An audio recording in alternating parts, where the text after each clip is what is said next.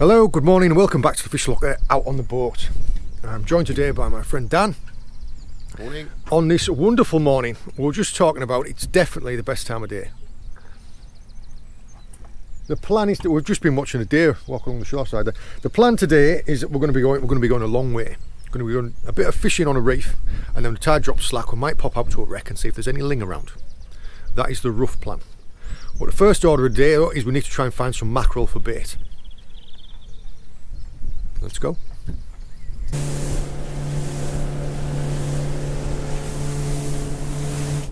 Yeah, sand eels and mackerel if you can, please. If I can order them.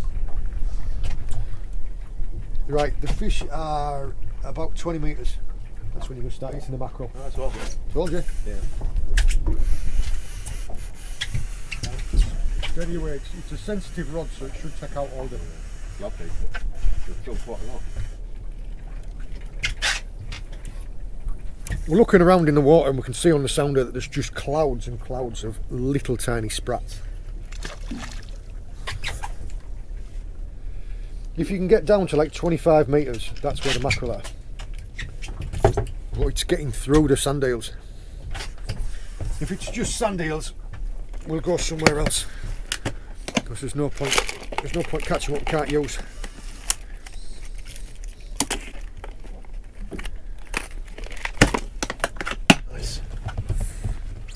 All we're getting round here is loads and loads of sand eels, and there's no point catching them. So we're going to try and find some mackerel. Do a little bit of lure fishing. Now one of the things I've mentioned in quite a lot of other videos is reading the signs for what's going on. Now one of the great signs for following fish is the birds. And I don't know if you can see over here, but we have probably 100 seagulls. And you can hear them as well. They're all skittish on the water. They're feeding, and that's because there is a lot of little tiny sprats in the water, and something beneath them is forcing the sprats up to the surface. So you've probably got bass and mackerel forcing the sprats up to the surface, and the seagulls are taking them from above. So yeah, that's a great sign.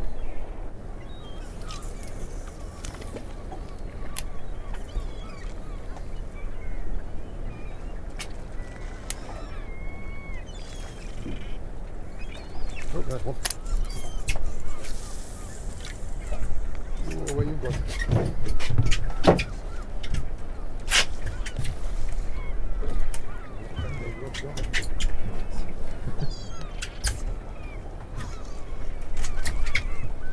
Oh. Well, I'll take it. It's not the bass I wanted, but I'll take it. See him chasing it.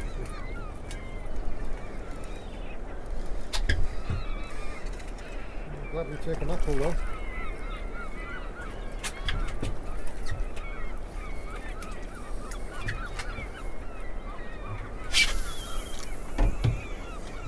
Try letting it sink a little bit more, man. They're not up on the surface anymore. We can't see them breaking on the surface, can we? I don't mind catching mackerel like that because that's brilliant bait for when we go out to the wrecks. The mackerel? It's nailing it, aren't we? I love it. Unfortunately we're facing directly into the sun there, so I'll turn you a little bit on the side. Yeah. You go find one? Little micro Pollack. They're stunning when they're small, aren't they? Because when they're living right in kelp, they're almost like a golden ginger. Drop the mackerel back at boat. Yeah, I'm so sorry. Hold still.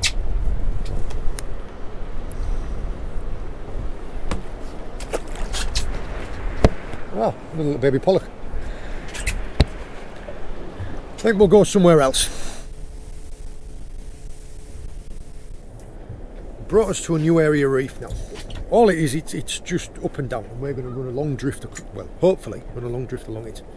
We are drifting along quite slowly because the tide is just dropping away to slack. And all we're doing is arm fishing. This is a new setup. This is a conflict tie rubber rod. It's a really nice little whippy rod, and it's a fathom low profile. And I'm just fishing with, I think this is a 30 gram speed jig. We're fishing for anything that we can catch. Pollack, bass, wrasse, mackerel, anything, just a bit of sport in here. and then we're going to run off and we're going to use some of the fresh mackerel on one of the wrecks offshore. Just dropping all the way at the bottom. The first, I was just explaining to Dan there, the first couple of casts I always just experiment. Like I'll try one where I cast it to distance and bring it in high along the surface. Next one I'll let it sink a little bit more. Then I'll place them along the bottom just to experiment to see where the fish are and to see what they're after. Now on the way down we did see an awful lot of feed, a lot of little tiny sprats in the water. So we are using small lures. There's no point presenting like a 6-8 inch lure when the fish are used to eating 2-inch long fish.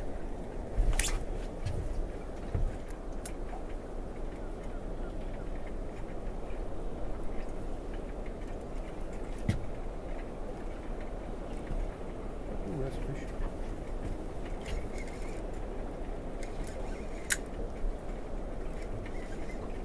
I think this is foul up.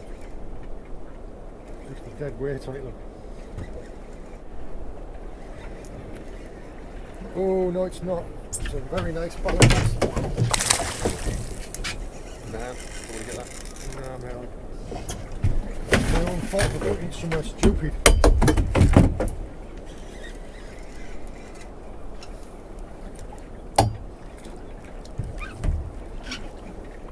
Oh, and he's in the net. That is a beautiful ballan wrasse. What a donkey!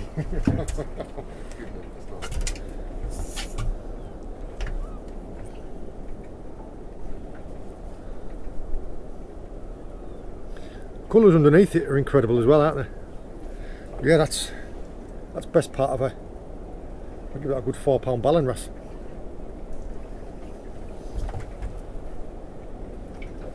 Tell you what, I might stick this back in there and I might go a photo. There he is swimming back down to. Oh, you just missed him there. Look. Oh. Yeah, I'd say I had that wrasse sat in net, and I thought I'll just keep him in net for a couple of seconds and I'll show you releasing him. And then I'd forgotten that I've got a big hole in my net. So yeah, it's gone through the hole in the net and he's been released. But yeah, that was a cracker there. It was of the wrasse we're getting our area we were just talking about, and then that's a ballan wrasse.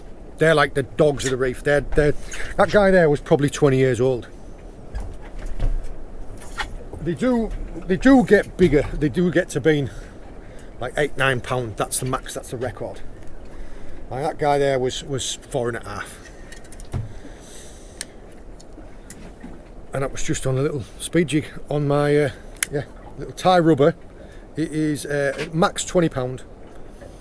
I'd say I don't really go by PE rating, but this is a PE 0.8 to 1.5. You want one? Come on.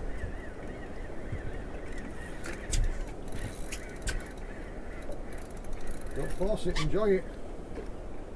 You got Pollack? Mackerel. Mackerel.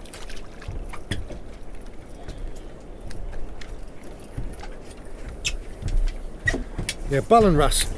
They are. Ooh. Ballan wrasse are edible, but they aren't really.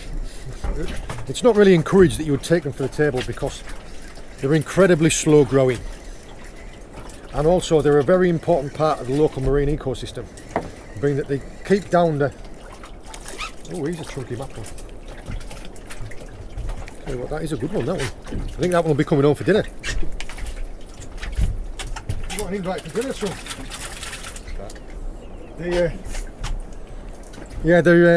They eat a lot of the marine parasites. So you'll see sometimes that when we bring pollock up, and they'll have lice on them, and the wrasse go around eating all the lice.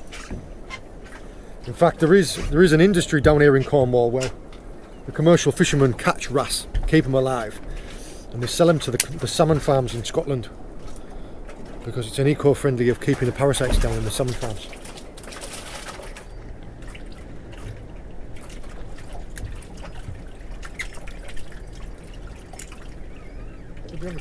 Oh, there's a fish. You are kidding me. Ooh, I've got a feeling that's another ballan wrasse. Can't bully it. One like a noodle of a rod, I can't bully it.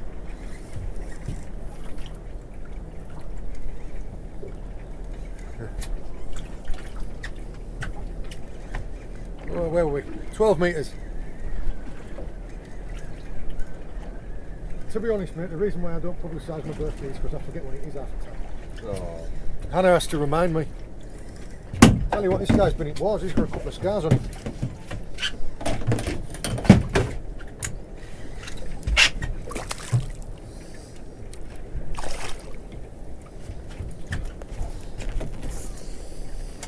Yeah, this guy really has been in the wars. Something, I think, probably a seal, has had hold of this guy's tail. He's got some wounds on this side as well.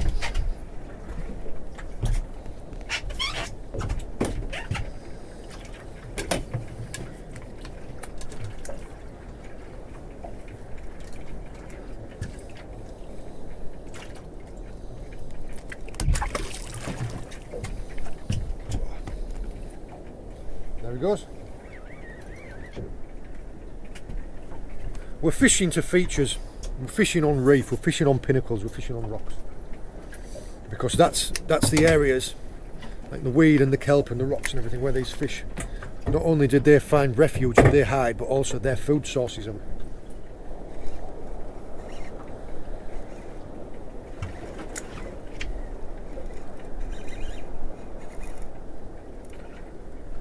Tell you what, it's great, Rod, isn't it? great fun. It's about matching the tackle to the fish that you're likely to be catching. I mean, we're unlikely to be catching any like monster double figure pollock today. We might get some up in the 8s and the 9s, but most of them are going to be this stamp. They're going to be 4, 5, 6 pound fish. There's no point going too heavy.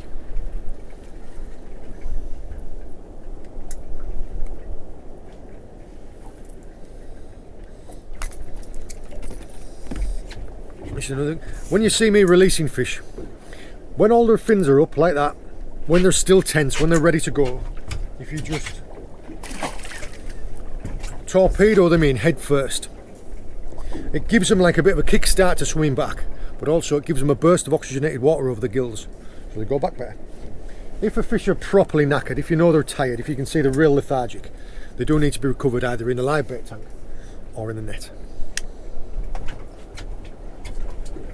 Still on the spinner when you switch to soft plastic? Oh, no, I'm not the soft plastic actually, that's what we do. Yeah, the soft plastic is going to be easier to bounce around down in the bottom as well because you're less likely to snag up.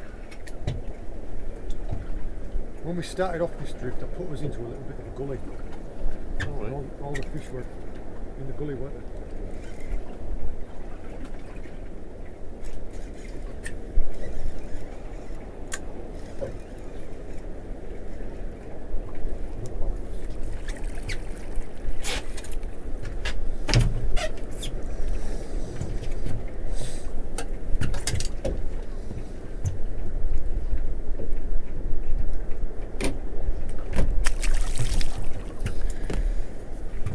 We have a quick look. No, we're still drifting along the gully, we should be okay. By picking areas, by picking features. Like I say about a gully there, a gully through the middle of a reef. Fish will move along it just because current will move along it. Also, if there's any particles or any feed or anything, it gets deposited into gullies. And if the tide is running over the top of it, fish, like humans, are inherently lazy. If they can find an easier way of doing something, they will do. So sitting out of the current, sitting out of the current, so they're not having to expend energy, they'll do it.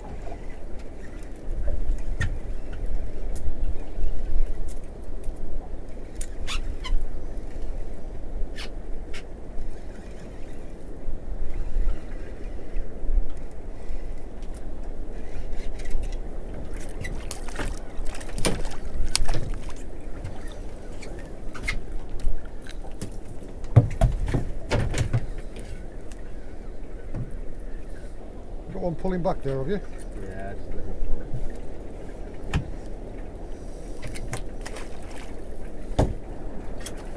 So there can can be such a thing as too many fish in an area. Because all that bait fish, all it did was it just everything down there. It had that much choice. You landed straight into it.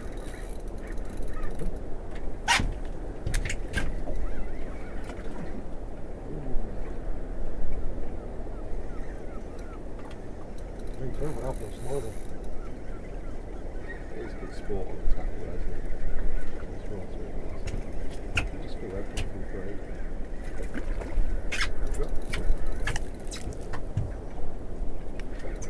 Well done, mate.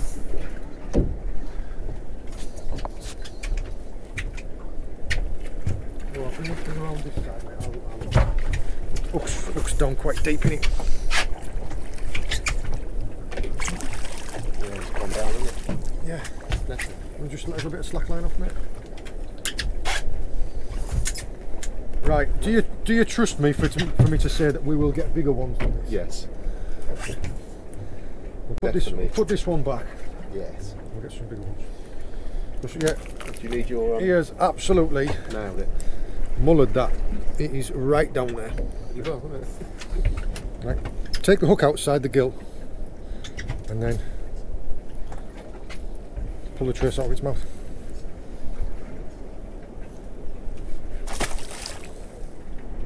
I'll cast them like 10 or 15 yards and then let them sink to the bottom, then give them a few bounces bringing them towards me and then wind them up, because as it swims up to the surface its tail rattles And then that's when they'll strike you. So I'll fish it on bottom and see if there's any cod or wrasse or anything on the bottom, and then as you start bringing it up to the surface, that's sometimes when you pick a pollack. Sorry, it's just a tactic. Alright, that's good. There we go, so that's literally exactly. It's steady. Play them over the side because it goes along top. Like literally exactly what I was saying now about accessing it up. Yeah.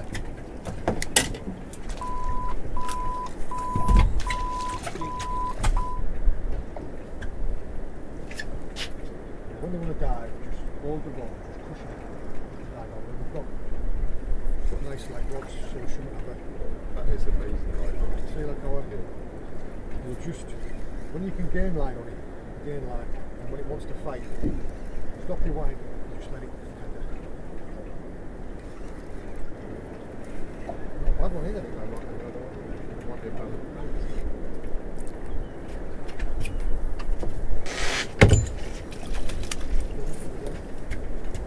Pollack or wrasse? Pollack. Bigger or smaller? Smaller. Oh, smaller than that one. Alright. I think I have to let you win. Yeah. I'd never bring you again if you didn't. Remember what I was saying before about the wrasse eating lice? These are lice.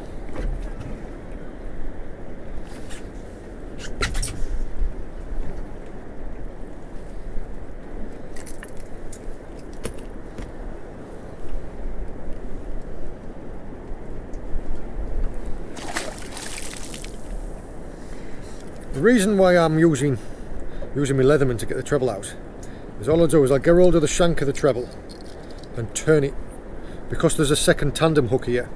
If the fish thrashes, you can get one of the hooks in your hand. You found it? Yeah. Don't stop then.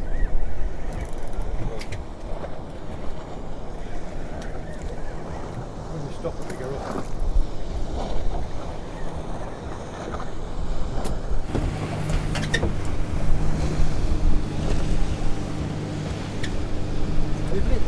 Yeah, why not?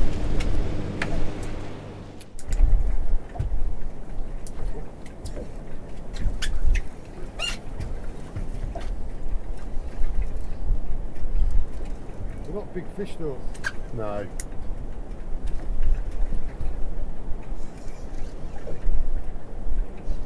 If you can get hold of it like that, then you've got Lay it away. full access to.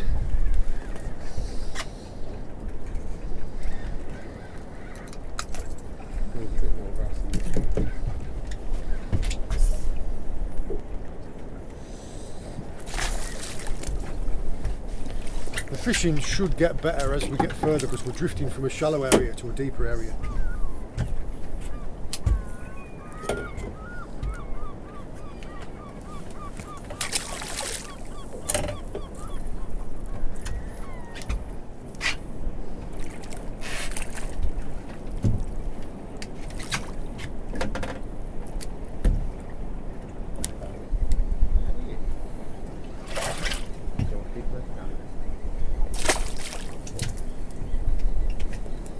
fishing in shallow water like this as well and taking your time to bring them up. Yeah, it saves them a bit, they all doesn't go it? back Yeah. real well, don't they? Yeah. We're going to head offshore now, so I'll get us set. When we get there, I'll talk you through the rigs and the baiting up. We've made it out to the wreck. I tell you what, we are blessed today with the conditions. Get a little bit of a pan around so you can see. It is flat calm. Now the rigs that I'm using, if I'm just squeeze past your feet please mate. The rigs that I've knocked up are just one hook wrecking rigs. We're fishing. At the moment we've got 10 ounce and 12 ounce leads on. The hooks are 10-0 and 12-0 meat hooks. And all I've done is I've just flappered off one of the mackerel. And we're fishing them like that. Now the area where we're out to, we're out in a wreck and it is about 90 metres deep. We're just before slack water, so the drift is slowing right down. And what we're planning on doing is we're going to drift around and over the wreck and hopefully tempt a ling out, one of those mackerel baits. But we do have a monstrous great seal out here with us. His head's like a flipping basketball. Hopefully he will move somewhere else, because the worst thing about that is not only do they can reach the bottom, they can eat the fish that's in the wreck, but if you're bringing a fish up, he'll go down and he'll take it off your hook. So yeah, I'm going to steam the boat up around the wreck and we're going to drift over it. That's the theory. We're just in amongst a little bit of snaggy stuff, so if you can feel the bottom, look with your lead. So you're just dropping down so you can just touch it. You see, look at the bottom of your drop. Yeah. So that if you get a bite, you can strike all that distance. Oh, you sausage.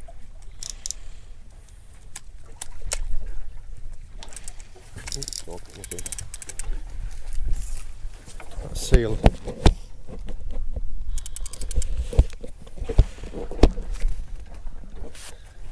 Right.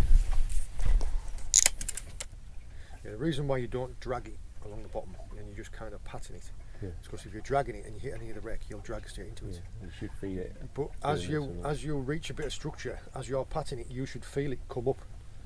So you'll know to reel a little bit of lining.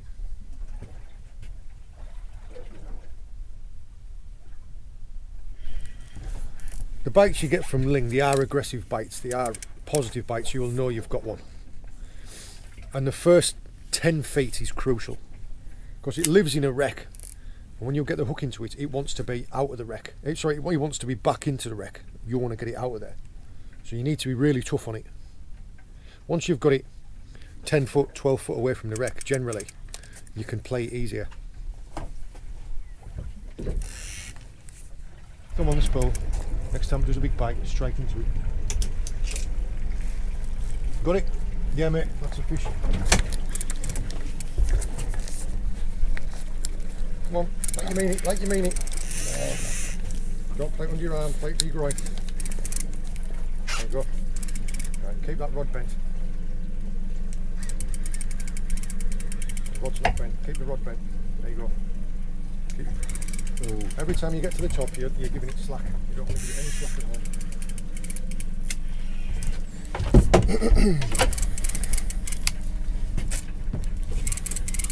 Don't slacken up. As soon as you give any slack at all, it'll be off. So you need to keep a bend in the rod at all times.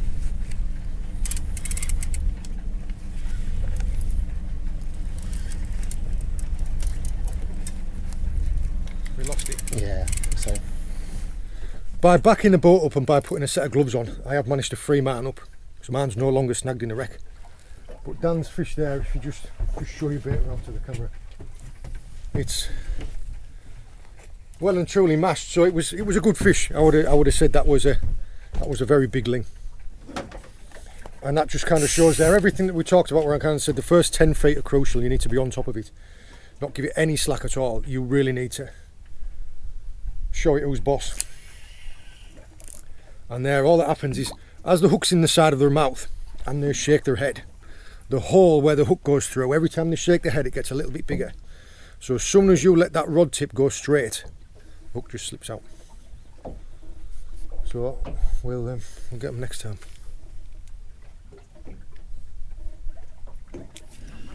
That seal is eating a blown ling. So what I imagine that has happened is, as that fish has come off and it's not been able to get itself down to depth as quick, because as you bring them up through the water column too quick, the swim bladders blow. Well, as that fish had kind of got up to a depth and had started to go back down again, it's simple prey for him. So yeah, he's busy chomping away at like a 10 or 12 pound ling.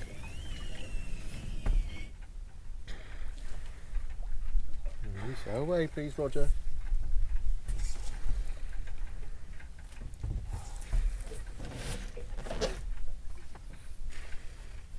People who comment on these things generally don't have an awful lot of background knowledge on them. And they talk about, oh, well, they need to eat to live. Well, yeah, they do. But if they ate the whole fish, it wouldn't be a problem. But what they'll do is they'll eat one fish and then just go around and take bites out of everything else. Like when a fox gets into a hen house and it just smashes everything. They'll move along a net and they eat the first fish and then take a bite out of the next 20 fish. Yeah. Come on, we want to fish this time. That seal's got a ling in its mouth. Seal's just popped up right in front of the boat and it's got a ling in its mouth. Right, at least he got this one fair and square. There he is, look.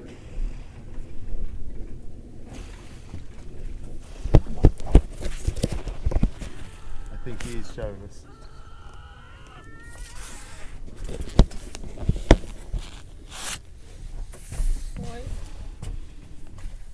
That's indicative of small ones. They don't take the whole bait in their mouth, they just get hold of it. And as soon as you go to strike, rag like that, and as soon as you go and lift into it, they keep hold of the bait and you just pull the hook through it. I might have had a second chance. Yeah.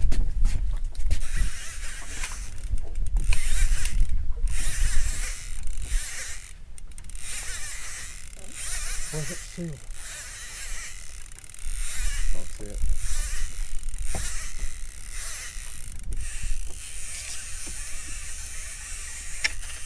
Yes. Got your gloves running? I'm alright. Nice one. But we have a ling. There it is.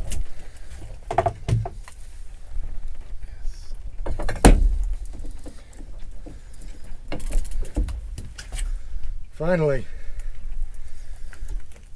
Panicking about that seal. Yeah, luckily he was occupied.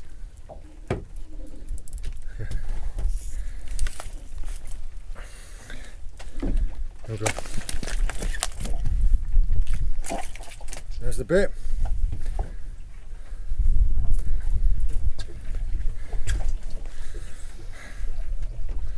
Got one in the end.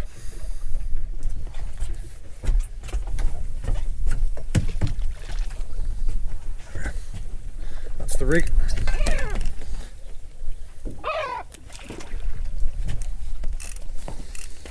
See if we can't do that again.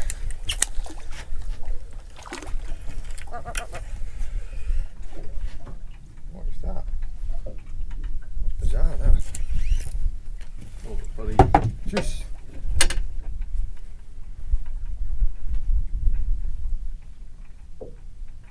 It's a piece of net.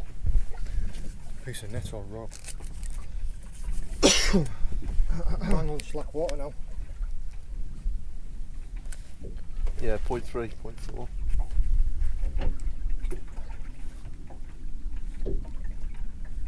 I feel it tangling in it.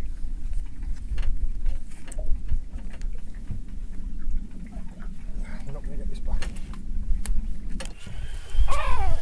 Mr. Seal has emerged with yet another fish in his mouth. And the only way that we've managed to find a couple of fish here is the wreck's spread out over about 300 metres. We've come to the completely opposite side, pulled a fish out and he's followed us. So we're going to have one last drop to see if we can't pluck a fish out, and then we're going to go somewhere else. Did they show you? I think it's just a pouting. This is what I was meaning about when you get a good sized pouting. Yeah, that's good, isn't it? When you get a big pouting, they do give a big bite. That's good. Leave the wreck to the seals. We're off back inshore. That was a nice one.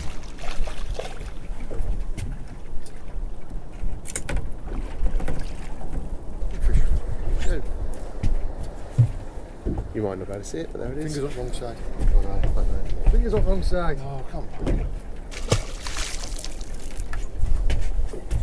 Give him a 6 for that dive. Too much splash.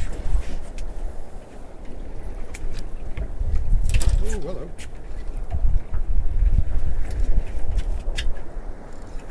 You're in? Oh, it stacks a little tiny pollock.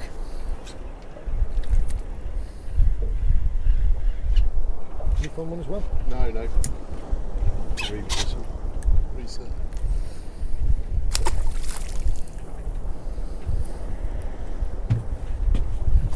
The setup that I'm using, I've gone back to my conflict tie rubber, little fathom low profile, and this is slightly heavier. I think this is a 35 gram side one, no, 40 gram mimic speed jig.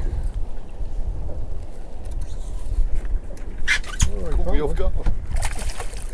Right round left. How long then? So you're away from engine.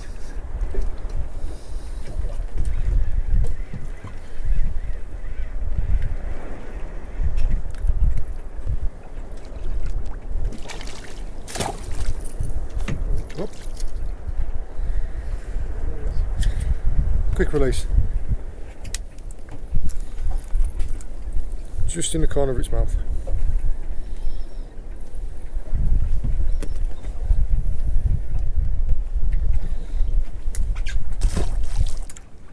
All or nothing, innit? You're either in it like that. Oh, is that a fish? Yeah. Oh, don't stop the swirl, don't stop the swirl then.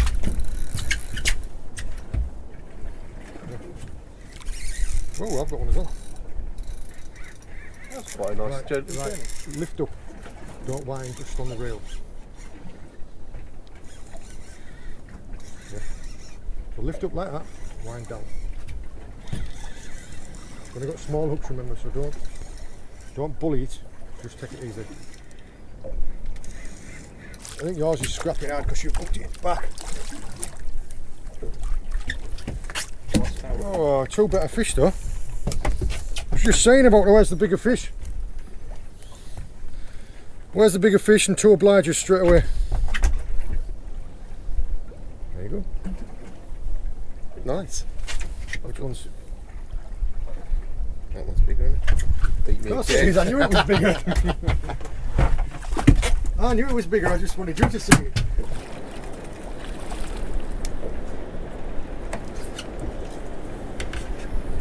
you ever see it, Frank? I did tell you every now and again, I do know what I'm doing. Very quickly. Show that to there. Switched it up, a bit of a shallow water, with a shallow lure brought in up high. Nice little silver bass.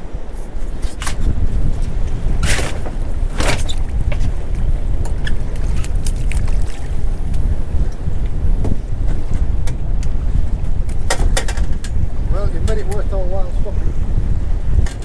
There you go.